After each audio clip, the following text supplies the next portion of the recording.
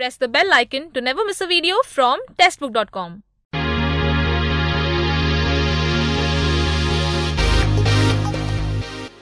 Hello दोस्तों, कैसे हैं आप लोग। मैं आपका एजुकेटर अभिजीत मिश्रा और एक बार फिर से एक टॉपिक के साथ हम यहाँ पर मिलेंगे। थोड़ा गैप हो गया बिकॉज मैं था नहीं, अवेलेबल नहीं था, अब मैं आ गया हूँ। मॉनेटरी पॉलिसी के बाद एक टॉपिक मैं लेकर आया हूँ रिजर्व बैंक ऑफ इंडिया आपके लिए। और ये टॉपिक जो है ये चाहे आप SSC के एग्जाम दे, चाहे रेलवे के एग्जाम दे, चाहे बैंकिंग के एग्जाम दे, कोई भी exam they, reserve bank of India topic हमेशा एग्जाम के लिए इंपॉर्टेंट रहा है। क्या क्या हमको पढ़ना है, हम सारी बात करेंगे। रिजर्व बैंक ऑफ इंडिया पूरा कंप्लीट कर दिया जाएगा। एग्जाम में कैसे क्वेश्चंस आते हैं उसकी बात भी की जाएगी। तो आपको मेरे साथ बने रहना है और ये टॉपिक पूरा देखना है बिकॉज काफी कुछ इंटरेस्टिंग चीजें आपको यहां मिलने वाली हैं।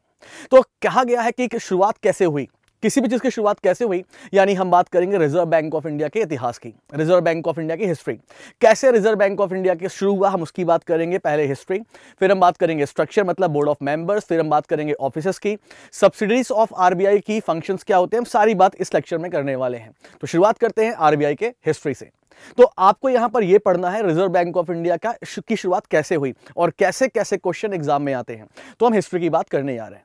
सबसे पहला क्वेश्चन बनता है कि रिजर्व बैंक ऑफ इंडिया जो एस्टैब्लिश हुआ वो किस कमेटी के रिकमेंडेशन पे एस्टैब्लिश हुआ, ये बात हमें समझनी है। तो आइए समझते हैं क्या बात है। देखिए 1919 के बाद क्या हुआ, हमारे देश में बहुत सारे बैंक बनने लगे और आपको जानकर ताज्जुब होगा कि हमारे देश में एक भी गवर्नमेंट बैंक नहीं था, सारे बैंक प्राइवेट थे और इन प्राइवेट बैंकों के ऊपर कंट्रोल करने के लिए कोई भी नहीं था। तो ये जो प्राइवेट बैंक्स थे ये अपने हिसाब से वर्क कर रहे थे और कस्टमर के साथ फ्रॉड भी कर रहे थे और काफी कंप्लेन अंग्रेजों के पास पहुंच रही थी कि ये बैंक फ्रॉड कर रहे हैं। तो हुआ क्या कि रिजर्व बैंक ऑफ इंडिया ने 1920 में एक कमेटी बनाई और इस कमेटी का नाम क्या था, इस कमेटी का नाम था हिल्टन यंग कमेटी। इसका दोस्तों एक नाम और भी है, इसका एक नाम और क्या है वो देख लो, इसका एक नाम है और रॉयल कमीशन। ठीक, तो 1920 में अंग्रेजों ने एक कमेटी बनाई, हिल्टन एंड कमेटी या रॉयल कमीशन, और इनसे बोला कि भाई आपकी रिस्पॉन्सिबिलिटी है कैसे इन बैंकों पे हम कंट्रोल करें, आपको रिकमेंडेशन देने हैं। तो हिल्टन एंड कमेटी कब बनी, 1920 में बनी। इसका एक नाम और भी है रॉयल कमीशन। और इस कमेटी ने क्या बोला, जैसे हम लोग जानते हैं यार, हम कितने भी बड़े बन जाएं लेकिन हम हमेशा अपने पेरेंट्स की गाइडलाइंस पे चलते हैं, यानी हमारे पेरेंट्स हैं जो हम पे कंट्रोल करते हैं। तो रिजर्व बैंक ऑफ इंडिया मतलब हिल्टन कमेटी ने बोला कि दिक्कत यह है कि जो ये बैंक्स हैं इन पर कंट्रोल करने के लिए कोई बॉडी नहीं, तो हमें एक ऐसा बैंक बनाना चाहिए जो बैंकिंग ना करे बल्कि इन बैंकों के लिए दशा और दिशा तय करे, मतलब गाइडलाइंस फिक्स करे। हम किसकी बात कर रहे हैं, हम सब जानते हैं कि प्रेजेंट टाइम में जो हमारे बैंक्स हैं वो रिजर्व बैंक ऑफ इंडिया के अंडर में वर्क करते हैं। तो अगर आपके एग्जाम में क्वेश्चन आया कि रिजर्व बैंक ऑफ इंडिया किस कमेटी के रिकमेंडेशन पे स्टैब्लिश हुआ, तो आंसर क्या होगा, आंसर होगा हिल्टन यंग कमेटी या रॉयल कमीशन। Establishment year 1920। अब हिल्टन यंग कमेटी ने क्या बोला, इन्होंने बोला 1926 में मतलब इन्होंने एक रिपोर्ट सौंपी अंग्रेजों को कि हमारे देश में एक ऐसा बैंक होना चाहिए जो दूसरे बैंकों पे कंट्रोल करे। जी हां, हम बात कर रहे हैं रिजर्व बैंक ऑफ इंडिया की। तो इनके रिकमेंडेशन पे क्या हुआ, देखिए इनके रिकमेंडेशन पे RBI की बात हुई, रिजर्व बैंक ऑफ इंडिया की बात हुई और हमारे देश में RBI एक्ट पास हुआ 1934 में। यह भी क्वेश्चन काफी बार एग्जाम में आया है, चाहे बैंकिंग हो, चाहे SSC हो, चाहे रेलवे हो, कि रिजर्व बैंक ऑफ इंडिया का एस्टैब्लिशमेंट ईयर क्या है, उसकी बात तो हम करेंगे ही, लेकिन रिजर्व बैंक ऑफ इंडिया जो एस्टैब्लिश हुई है वो किस एक्ट पर हुई है, तो RBI एक्ट 1934।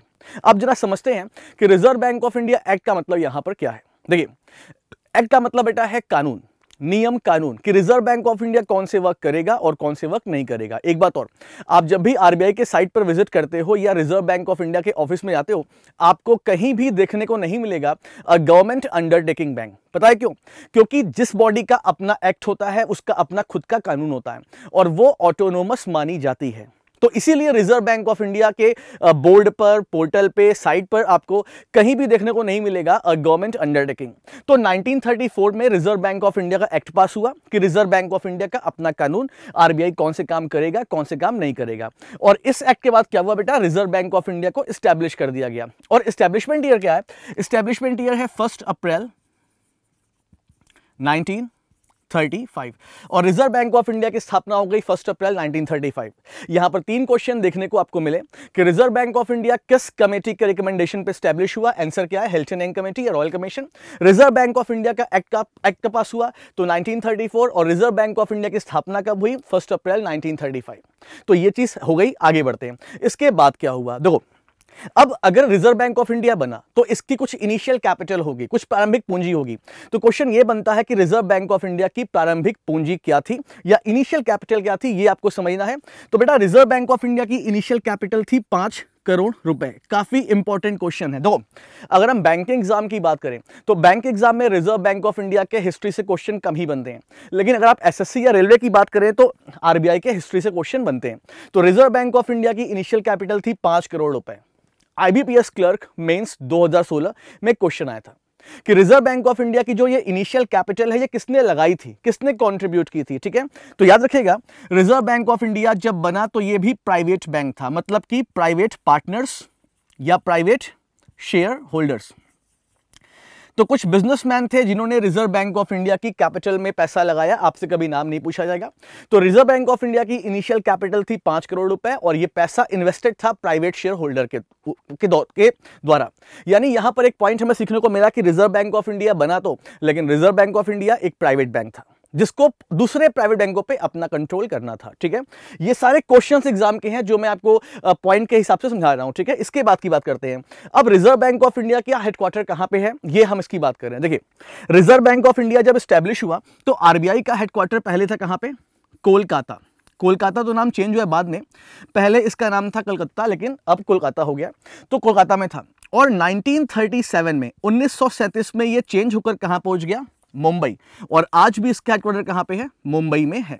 तो आपसे एग्जाम में क्वेश्चन ये बन सकता है कि रिजर्व बैंक ऑफ इंडिया का हेडक्वार्टर किस ईयर में चेंज हुआ और कहां से कहां पहुंचा।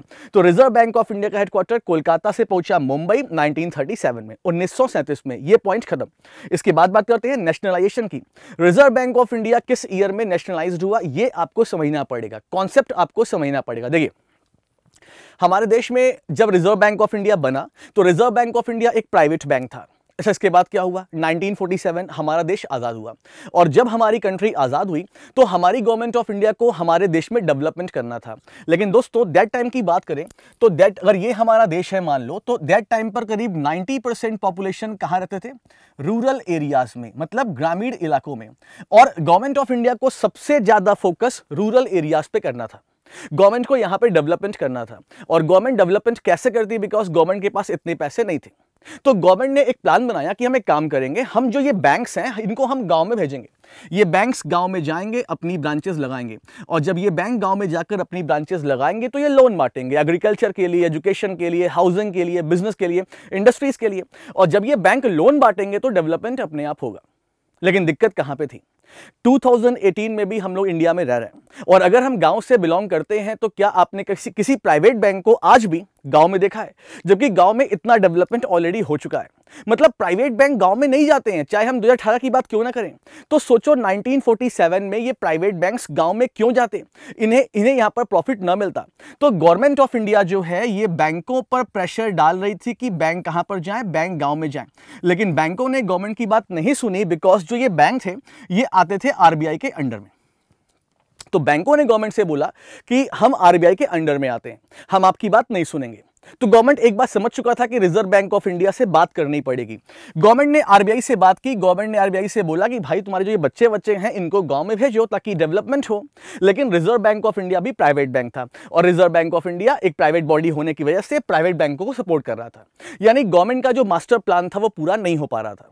तो गवर्नमेंट एक बात समझ चुका था कि अगर इन बैंकों पे कंट्रोल करना है तो इनके बॉस पर कंट्रोल करना जरूरी है। तो हुआ क्या, 1 जनवरी 1949 RBI was nationalized. RBI was nationalized. इसका मतलब क्या हुआ बेटा, जब भी आप नेशनलाइजेशन सुनना या नेशनलाइज्ड बॉडी सुनना तो इसका मतलब ये बॉडी पहले क्या थी, प्राइवेट, जो बाद में गवर्नमेंट में चेंज हो गई। तो आरबीआई का नेशनलाइजेशन क्यों हुआ वो थ्योरी मैंने आपको समझा दी। और कब हुआ, तो 1 जनवरी 1949। और अब क्या हुआ, गवर्नमेंट के पास आरबीआई एक उनकी अपनी कंपनी बन गई, अपनी बॉडी बन गई, और government of India reserve bank of India के थ्रू इन बैंकों पे सीधे सीधे कंट्रोल कर सकता था। तो रिजर्व बैंक ऑफ इंडिया के हिस्ट्री के कुछ इंपॉर्टेंट पॉइंट ये जो मैंने आपको बताए हैं, एक बात और सुनना। हमको ये मालूम है कि रिजर्व बैंक ऑफ इंडिया बैंकों पे अपना कंट्रोल करता है, हमको मालूम है। अच्छा मैं आपसे ये पूछूं कि किस एक्ट ने ये पावर दिया है आरबीआई को कि रिजर्व बैंक ऑफ इंडिया दूसरे बैंकों पे अपना कंट्रोल कर सकता है? जी हां, एक्ट की बात। तो मोस्टली बच्चे आंसर करते हैं आरबीआई एक्ट 1934। गलत है आंसर। आंसर क्या होगा? Banking regulation act 1949। इस एक्ट ने रिजर्व बैंक ऑफ इंडिया को पावर दिया है कि रिजर्व बैंक ऑफ इंडिया दूसरे बैंकों पे अपना कंट्रोल कर सकता है। तो ये एक्ट भी आपको याद रखना है, ये क्वेश्चन भी एग्जाम में आ चुका है। एक बात और, जो प्रेजेंट टाइम पे बैंकों का वर्किंग सिस्टम है, जो बैंक वर्क करते हैं, डिपॉजिट करते हैं, लोन बांटते हैं, तो अगर मैं आपसे ये पूछूं कि प्रेजेंट टाइम पे बैंकों का जो वर्किंग सिस्टम है वो किस एक्ट पर बेस्ड है, आपका आंसर सेम होगा, बैंकिंग रेगुलेशन एक्ट।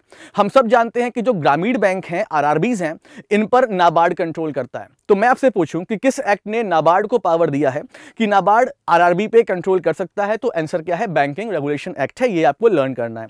तो बैंकिंग रेगुलेशन एक्ट ने रिजर्व बैंक ऑफ इंडिया को पावर दिया कि रिजर्व बैंक ऑफ इंडिया दूसरे बैंकों पे कंट्रोल कर सकता है। तो ये कुछ इतिहास की बातें थी रिजर्व बैंक ऑफ इंडिया की, जो आपके एग्जाम में पहले आ चुकी हैं।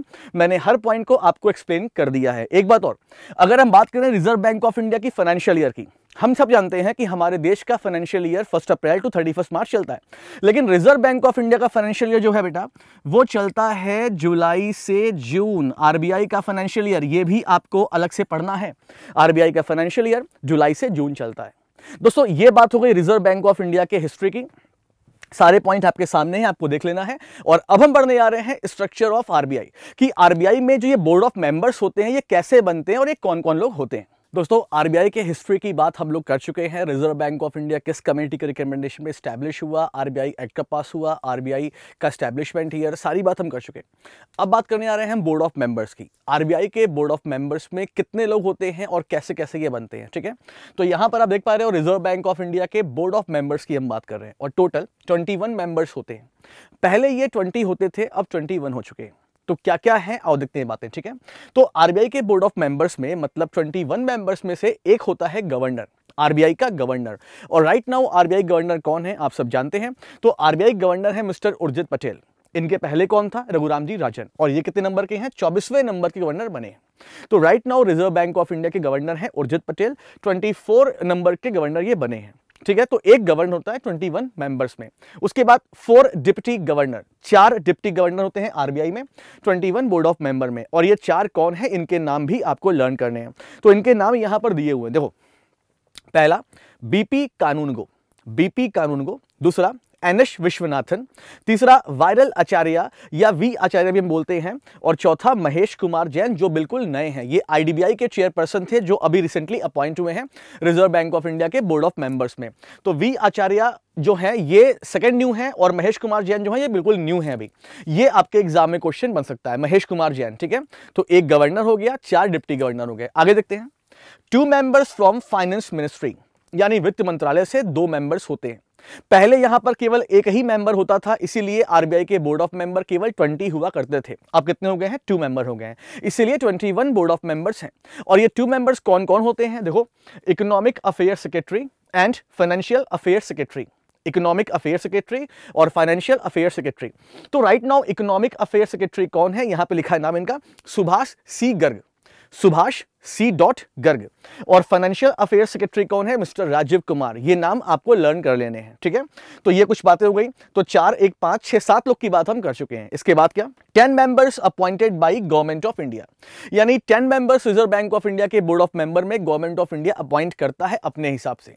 ये कौन लोग होते हैं? ये टॉप के बैंकर्स हो सकते हैं, टॉप के इकोनॉमिस्ट हो सकते हैं, और टॉप के बिजनेसमैन भी हो सकते हैं। रिजर्व बैंक ऑफ इंडिया को पता है कि टॉप के बिजनेसमैन जो हैं ये अपने अपने फील्ड में टॉप पर क्यों है, बिकॉज इनका डिफरेंट स्टेट ऑफ माइंड है।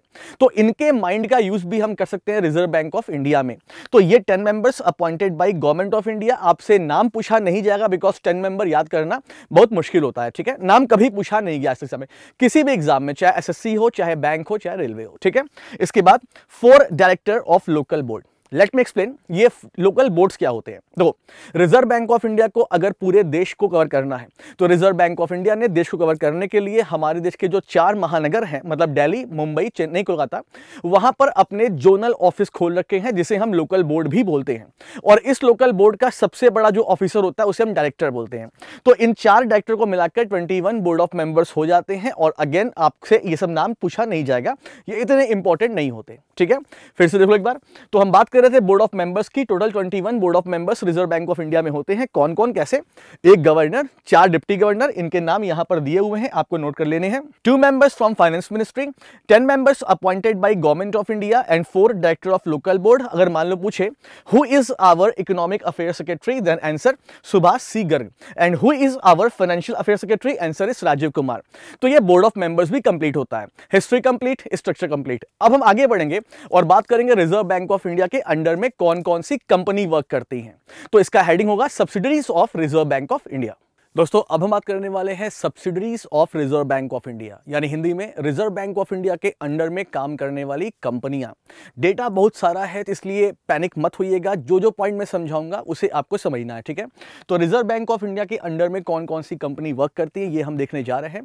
तो और पहली कंपनी हमारी है national housing bank, NHB, national housing bank. जी, पहले इसके स्टैटिक पॉइंट की बात कर लें, फिर कॉन्सेप्ट की बात करते हैं।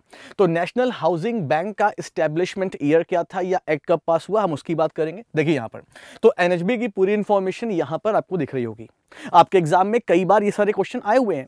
तो NHB का एक्ट कब पास हुआ, नेशनल हाउसिंग बैंक का एक्ट कब पास हुआ, तो इसका एक्ट आया है 1987 में। मींस NHB कौन से वर्क करेगा, कौन से वर्क नहीं करेगा।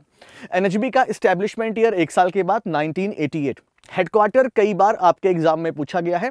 तो नेशनल हाउसिंग बैंक का हेडक्वार्टर है दिल्ली में और इनके MD और CEO कौन है, तो श्री राम कल्याण रमन, श्री राम कल्याण रमन, ये MD और CEO हैं नेशनल हाउसिंग बैंक के।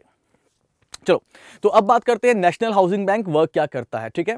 नेशनल हाउसिंग बैंक यानी हाउसिंग का मतलब आवास, राष्ट्रीय आवास बैंक, यानी इसका वर्क कुछ ना कुछ हाउसिंग पर बेस्ड होगा। जी हाँ, बिल्कुल आप सही समझ रहे हो। NHB हमारे देश में ये जो होम लोन्स होते हैं इनको रेगुलेट करता है। फॉर एग्जांपल, जो बैंक्स हैं, जो कंपनीज हैं, जो हमें लोन बांटती हैं, होम लोन बांटती हैं, उसका मैक्सिमम इंटरेस्ट ये फिक्स करते हैं। अगर ये ना होना तो हमारे देश में घर बनाना काफी महंगा हो जाएगा अगर हम लोन की रिक्वायरमेंट रखते हैं तो। नेशनल हाउसिंग बैंक क्या करते हैं, एक बार एक क्वेश्चन एग्जाम में आया था कि हाउसिंग फाइनेंस कंपनी मतलब वो कंपनी जो होम लोन देती हैं वो किसके अंडर में वर्क करती हैं, आंसर क्या होगा, नेशनल हाउसिंग बैंक।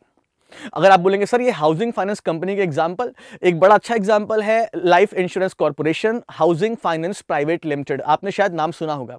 जितनी भी कंपनी होम लोन प्रोवाइड करती हैं वो सब NHB के अंडर में वर्क करती हैं, ठीक है। अब सुनना, और इनके वर्क क्या होते हैं। जैसे अभी एक स्कीम आई प्रधानमंत्री Awas Yojana, urban and rural, 2 scheme आई थी। तो प्रधानमंत्री आवास योजना में गवर्नमेंट ऑफ इंडिया आपको सस्ते रेट पर लोन प्रोवाइड कर रहा है। तो गवर्नमेंट ऑफ इंडिया आपके दरवाजे पर आकर आपको लोन नहीं देगा। होता क्या है, गवर्नमेंट ऑफ इंडिया ये पैसा देंगे NHB को, नेशनल हाउसिंग बैंक देगा आपके बैंक को और आपका बैंक आपको देता है। तो ये पूरा एक मैनेजमेंट है, government of India to NHB, NHB to आपका बैंक टू आप। तो नेशनल हाउसिंग बैंक इस तरह से हमारे देश में होम जो हाउसिंग है उसको डेवलप करता है। नेशनल हाउसिंग बैंक काफी इंपॉर्टेंट पॉइंट है, इसे आपको लर्न कर लेना है। तो पहला पॉइंट क्लियर कि रिजर्व बैंक ऑफ इंडिया में वो पहली कंपनी या पहला बैंक कौन है, तो नेशनल हाउसिंग बैंक। अब दूसरे की बात करते हैं। दूसरा यहां पर लिखा है deposit insurance and credit guarantee corporation DICGC, deposit insurance and credit guarantee corporation DICGC। हम पहले इसके स्टैटिक पॉइंट पर बढ़ेंगे फिर कॉन्सेप्ट की बात करेंगे, ठीक है। तो DICGC जो है इसका एक्ट कब आया था, देख लो यहां पर। तो DICGC का एक्ट आया था 1961 में, आपको यहां पर दिख रहा है। लेकिन एस्टैब्लिशमेंट कब हुआ, 1978 में।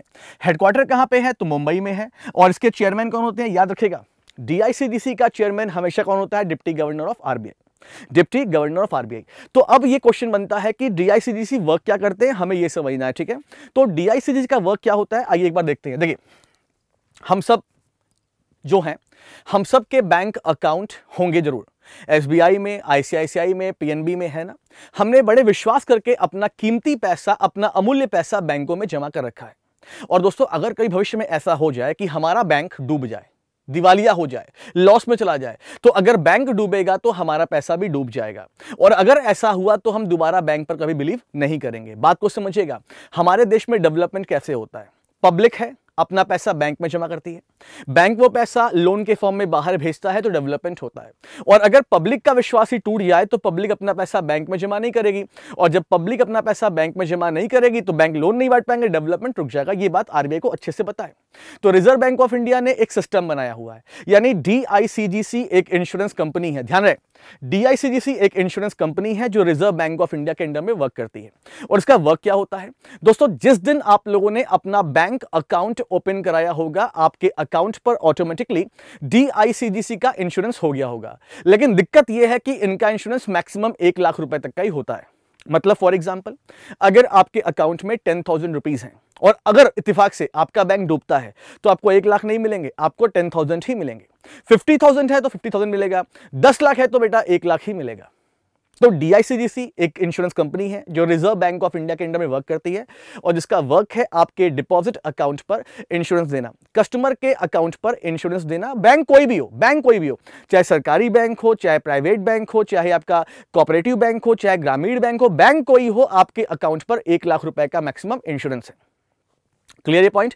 अकाउंट कोई हो, चाहे करंट अकाउंट हो, चाहे सेविंग अकाउंट हो, चाहे फिक्स्ड डिपॉजिट हो, चाहे आरडी हो, रिकरिंग डिपॉजिट, आपके सारे अकाउंट क्या है? इंश्योर्ड है थ्रू डीआईसीजीसी। तो ये एक इंश्योरेंस कंपनी है जो रिजर्व बैंक ऑफ इंडिया के अंडर वर्क करती है। इसका काम है कस्टमर के डिपॉजिट अकाउंट पर इंश्योरेंस देना, मैक्सिमम 1 लाख रुपए का। इसका हेडक्वार्टर है मुंबई में और इसका हेड हमेशा कौन होता है? इसका हेड हमेशा होता है deputy governor of RBI, deputy governor of RBI. और राइट नाउ बीपी कानूनगो जो कि डिप्टी गवर्नर हैं वो हेड होंगे। क्लियर ये बात? तो ये था हमारा डीआईसीजीसी जो मैंने आपको बता दिया। ध्यान रहे, चाहे करंट अकाउंट हो, चाहे सेविंग अकाउंट हो, चाहे एफडी हो, चाहे आरडी हो, आपके सारे अकाउंट पर इसका इंश्योरेंस होता है। चाहे सरकारी बैंक हो, चाहे प्राइवेट बैंक हो, चाहे ग्रामीण बैंक हो, चाहे कोऑपरेटिव बैंक हो, सारे बैंक पर इसका इंश्योरेंस होता है। क्लियर? तो पहला था एनएचबी और दूसरा वर्क क्या था? दूसरा था डीआईसीजीसी। इनका वर्क क्या था? इनका वर्क था कि हाउसिंग डेवलपमेंट को बढ़ावा देना और इनका वर्क था कि कस्टमर के डिपॉजिट अकाउंट पर इंश्योरेंस देना ताकि कस्टमर का पैसा सिक्योर रहे। ठीक है? अब तीसरा जो है उसका नाम है भारतीय रिजर्व बैंक नोट मुद्रण। मुद्रण एक हिंदी वर्ड है, मुद्रण का इंग्लिश वर्ड होता है प्रिंटिंग। भारतीय रिजर्व बैंक नोट मुद्रण private limited, in short BRBNMPL। अब ये क्या है दोस्तों, इसके बारे में सुनते हैं। तो BRBNMPL क्या है? ये वो जगह है जहां पर reserve bank of India currency print करता है। जी हां, हम सबको पता है कि रिजर्व बैंक ऑफ इंडिया हमारे देश में करेंसी प्रिंट करता है। तो हम बात कर रहे हैं BRBNMPL की। एक बार देख लो, तो BRBNMPL का एस्टेब्लिशमेंट ईयर है 1995 और इसके चेयरमैन कौन है? बीपी कानूनगो, क्योंकि BRBNMPL का भी हेड कौन होगा? Deputy governor of RBI. और इत्तेफाक से यही क्या है? इसके चेयरमैन भी हैं। और BRBNMPL का हेडक्वार्टर कहां पे है? तो बेंगलुरु, आपको यहां पर दिख रहा है। अगर कोई आपसे पूछे कि आपके देश में करेंसी कहां कहां प्रिंट होती है, कहां कहां, किन किन शहरों में, तो आप क्या जवाब दोगे? आप जवाब दोगे नासिक, पहला याद कर लेना, इंपॉर्टेंट है, नासिक। दूसरा देवास, तीसरा सालबोनी और चौथा मैसूर। तो इन 4 जगहों पे हमारे देश में करेंसी प्रिंट होती हैं। लेकिन दोस्तों एक बात आपको पता नहीं होगी शायद कि नासिक और देवास जो है ये सीधा रिजर्व बैंक ऑफ इंडिया के अंडर में नहीं आता, ये आता है गवर्नमेंट ऑफ इंडिया के अंडर में। ठीक है, ध्यान देना इस चीज को। और सालबोनी और मैसूर जो है बेटा ये आता है रिजर्व बैंक ऑफ इंडिया के अंडर में, मतलब कि सालबोनी और मैसूर में BRBNMPL के ऑफिस हैं। ठीक है, फिर सुन लेना, ये सालबोनी और मैसूर में ही क्या है? BRBNMPL है, वरना नासिक और देवास में करेंसी प्रिंट होती है बट वो गवर्नमेंट के अंडर में है। गवर्नमेंट का एक ऑर्गेनाइजेशन है SPMICL, security printing and minting corporation of India, SPMICL, वो देखता है इनका मैनेजमेंट नासिक और देवास का। तो जी हाँ, करेंसी 4 जगह प्रिंट होती है, लेकिन BRBNMPL को पावर केवल 2 जगह पे है, सालबोनी और मैसूर में है। ठीक है, 4 जगह हमारे देश में करेंसी प्रिंट होती है। चलो ये सब बात कर रहे हैं तो लगे हाथ तो हम बात कर लेते हैं, करेंसी 4 जगह प्रिंट होती है तो क्वाइन कहां कहां बनते हैं हमारे देश में? क्वाइन कहां कहां बनते हैं हमारे देश में? क्वाइन 4 जगहों पर बनते हैं। ये 4 जगह कौन कौन सी है? देखो, पहला मुंबई, दूसरा कोलकाता, तीसरा हैदराबाद और चौथा नोएडा। तो दोस्तों हमारे देश में जो कॉइन है वो 4 जगह बनते हैं, मुंबई, कोलकाता, हैदराबाद और नोएडा। अब अगर कोई क्वेश्चन ये पूछ ले आपसे कि तुम कैसे पहचानोगे कि कौन सा कॉइन कहां पर बना है, बहुत सिंपल है। अगर आपके पास भी कॉइन है तो आप एक काम कर सकते हो, कॉइन को निकाल सकते हो और कॉइन पर जहां पर ईयर होता है वहां पर ध्यान से देखना, वहां पर कोई ना कोई सिंबल होता है। अगर आपके कॉइन में ईयर के नीचे केवल एक डॉट है, एक बिंदी है, तो इसका मतलब कॉइन कहां बना है? नोएडा में। अगर इसके नीचे एक डायमंड जैसी आकृति है, मतलब डायमंड जैसी इमेज है, तो इसका मतलब ये कॉइन कहां बना है? ये कॉइन बना है आपका मुंबई में, मुंबई। ठीक। अगर आपके ईयर के नीचे मैं यहां लिख दे रहा हूं, ईयर के नीचे अगर स्टार बना हुआ है तो इसका मतलब कॉइन कहां बना हुआ है आपका? हैदराबाद। और अगर कुछ नहीं है, नथिंग है, तो कोलकाता। अगर बिल्कुल प्लेन है कॉइन आपका तो कोलकाता में है। तो ये जगह, ये पहचानने वाली चीज है आपकी कि ये कॉइन कहां कहां मिंट होते हैं। मिंटिंग का मतलब ढालना। तो 4 जगह है आपका, मुंबई, कोलकाता, हैदराबाद और नोएडा, यहां पर कॉइन बनते हैं। तो हमने करेंसी की बात कर ली, करेंसी कहां प्रिंट होती है, हमने कॉइन की बात कर ली, कॉइन कहां बनते हैं। ठीक है। एक छोटा सा टॉपिक और है आपके सिलेबस में कि हमारे देश में जो करेंसी प्रिंट होती है वो किस सिस्टम पे reserve bank of India print करता है। तो अभी हम बात कर लेते हैं कि रिजर्व बैंक ऑफ इंडिया किस सिस्टम पे करेंसी प्रिंट करता है। दोस्तों हमें ये तो मालूम चल गया कि हमारे देश में करेंसी और कॉइन कहां कहां प्रिंट होते हैं। कुछ इंटरेस्टिंग क्वेश्चंस बनते हैं इस पर। जैसे फॉर एग्जांपल मैं आपसे पूछूं कि हमारे देश में 1 रुपए का नोट, 1 रुपए का नोट और सारे के सारे कॉइन जो हैं ये किसके अधिकार में आते हैं इशू करने के। ठीक। तो याद रखिएगा, चाहे 1 रुपए का नोट हो चाहे कॉइन की हम बात करें बेटा, तो ये सब आता है अंडर में मिनिस्ट्री ऑफ फाइनेंस के, या फिर आप बोल सकते हो गवर्नमेंट ऑफ इंडिया के। तो जो 1 रुपए का नोट है और सारे के सारे कॉइन है, ये कौन बनाता है? मिनिस्ट्री ऑफ फाइनेंस या गवर्नमेंट ऑफ इंडिया। यहीं पर एक क्वेश्चन बनता है कि 1 रुपए के नोट पर किसका सिग्नेचर होता है? तो 1 रुपए के नोट पर सिग्नेचर होता है फाइनेंस सेक्रेटरी का, वित्त सचिव का। तो 1 रुपए के नोट पर फाइनेंस सेक्रेटरी का सिग्नेचर होता है और कॉइन पर कोई सिग्नेचर नहीं होता। अच्छा, कॉइन की बात कर रहे हैं। ठीक है। आप लोगों ने अपने लाइफ में मैक्सिमम कितने अमाउंट का कॉइन इशू होते देखा है? आप बोलेंगे सर 100 रुपए, 150 रुपए। बेटा वो कॉइन पब्लिक में नहीं आता, मैं पब्लिक की बात कर रहा हूं। तो आप बोलेंगे कि सर हमने 10 रुपए का कॉइन देखा है मैक्सिमम, उसके ऊपर हमने नहीं देखा है। बिल्कुल सही आप बोल रहे हैं। लेकिन अगर हम पावर की बात करें कि मिनिस्ट्री ऑफ फाइनेंस के पास मैक्सिमम कितने डिनोमिनेशन का कॉइन इशू करने का अधिकार है, तो आंसर क्या होगा? 1000 रुपए का कॉइन। ध्यान देना, ऐसे क्वेश्चन रेलवे और एसएससी में काफी आते हैं। तो अगर हम पावर की बात करेंगे, हम शक्ति की बात करेंगे, तो मिनिस्ट्री ऑफ फाइनेंस मैक्सिमम 1000 रुपए तक का कॉइन बना सकती है। लेकिन जितना बड़ा कॉइन होगा बेटा उतना बड़ा करप्शन भी होगा। तो हम कॉइन की बात कर रहे थे। ठीक है। अब नोट की बात करते हैं, करेंसी की बात करते हैं। देखो, यानी हमको मालूम चल गया 1 रुपए का जो करेंसी है, नोट है, वो कौन इशू करता है? Ministry of finance. तो 2 रुपए से लेकर 2000 रुपए तक की करेंसी कौन इशू करता है? Reserve bank of India, RBI. ठीक। 2 से लेके 2000 रुपए तक। और इस नोट पर सिग्नेचर किसका होता है? तो गवर्नर ऑफ आरबीआई। 2 रुपए का नोट हो चाहे 2000 का नोट हो, इस पर किसका सिग्नेचर होगा? गवर्नर ऑफ आरबीआई का होगा। ठीक है। अब देखो, अगर हम बात करें रिजर्व बैंक ऑफ इंडिया के पास मैक्सिमम कितने डिनोमिनेशन का करेंसी इशू करने का पावर है, तो आंसर क्या होगा दोस्तों? इसका आंसर होगा 10,000 रुपए।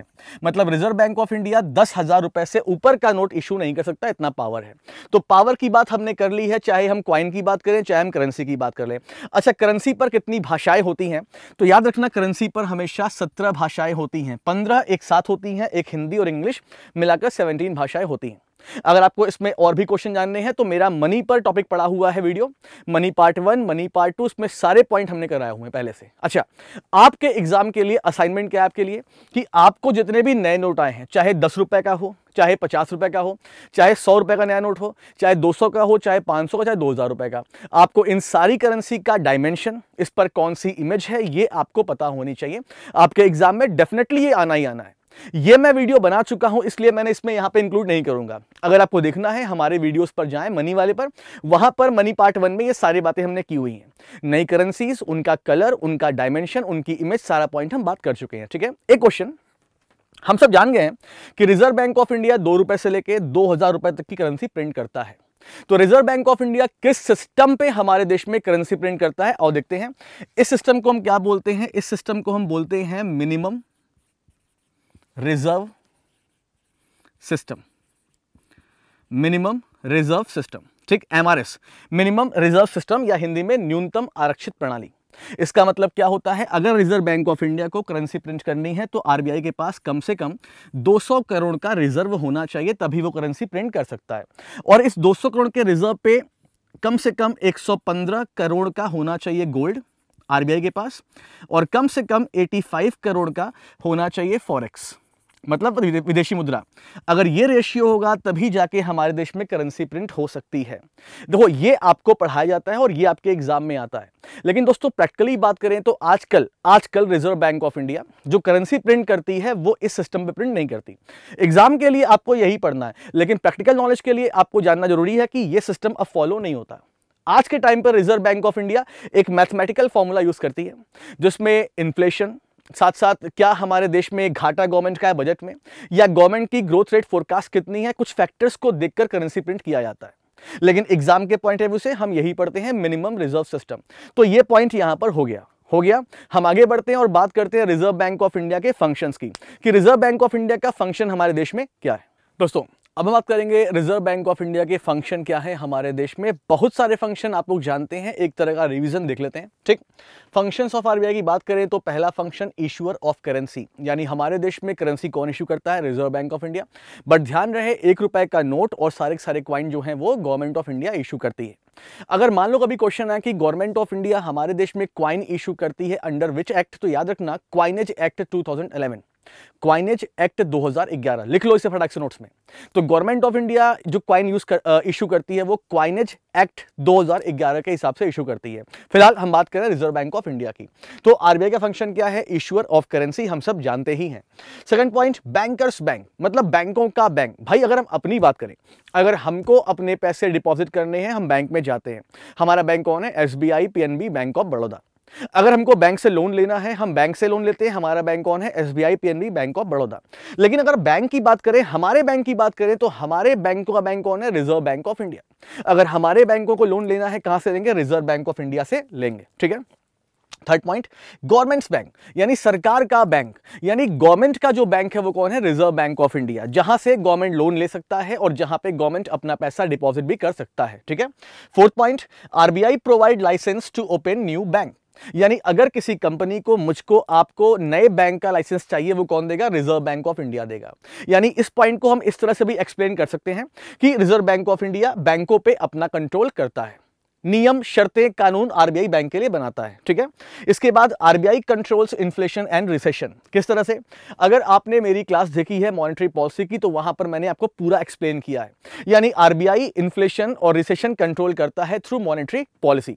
यानी अगर एग्जाम में क्वेश्चन आया कि हमारे देश में मॉनेटरी पॉलिसी कौन बनाता है, तो रिजर्व बैंक ऑफ इंडिया। ठीक है। अब देखो, lender of last resort, last resort. दोस्तों, रिसोर्ट का मतलब क्या होता है, रुकने की जगह, होटल रिसोर्ट है ना। लेंडर ऑफ लास्ट रिसोर्ट का मतलब, लेंडर का मतलब होता है उधार देने वाला। तो अगर कभी ऐसा हो गया कि हमारे देश में जो हमारे बैंक्स हैं, अगर इनको पैसे कहीं से नहीं मिल पा रहे हैं, ये लॉस में जा रहे हैं, तो रिजर्व बैंक ऑफ इंडिया है बिल्कुल लास्ट ऑप्शन जो इन बैंकों की हेल्प करेगा। ठीक। उसके बाद कस्टोडियन ऑफ फॉरेक्स रिजर्व, मतलब जो विदेशी मुद्रा भंडार आता है गवर्नमेंट का, उसे कौन रखता है अपने पास, रिजर्व बैंक ऑफ इंडिया। ये ऑलरेडी हम बात कर चुके हैं इस पॉइंट में। ठीक है। तो ये कुछ फंक्शन थे रिजर्व बैंक ऑफ इंडिया के जो हमने यहां पर आपको एक्सप्लेन किए हैं। ठीक है। एक बात और, रिजर्व बैंक ऑफ इंडिया के ऑफिस कितने होते हैं, तो right now reserve bank of India के 31 ऑफिसेज हैं। ये अपडेटेड है, कहीं कहीं आपको 28 लिखा होगा मिलेगा, कहीं आपको 30 मिला होगा, 31 है। कैसे, आरबीआई के रीजनल ऑफिस हैं 27 और सब ऑफिस हैं 4, मिलाकर 31 ऑफिसेज हो जाते हैं। दोस्तों, ये था रिजर्व बैंक ऑफ इंडिया पर पूरा एक वीडियो हमारा कैसा लगा आप हमें बताएं। कोई सजेशंस हो तो आप हमें कमेंट बॉक्स में दें, ताकि हम पढ़कर उसे और ज्यादा अच्छा कर सकें। दोस्तों, सीखने की जरूरत सबको है, मैं आपसे सीखता हूं, आप मुझसे सीखते हो, तो प्लीज एंड प्लीज हमारे वीडियो पर अपने कमेंट दें। और हाँ, अगर आपको हमारा वीडियो अच्छा लगता है तो प्लीज एंड प्लीज हमारे वीडियो को लाइक करें और अपने फ्रेंड्स के साथ शेयर करें। और अगर अभी तक आपने हमारे चैनल को सब्सक्राइब नहीं किया है तो प्लीज सब्सक्राइब कर लें। Thank you.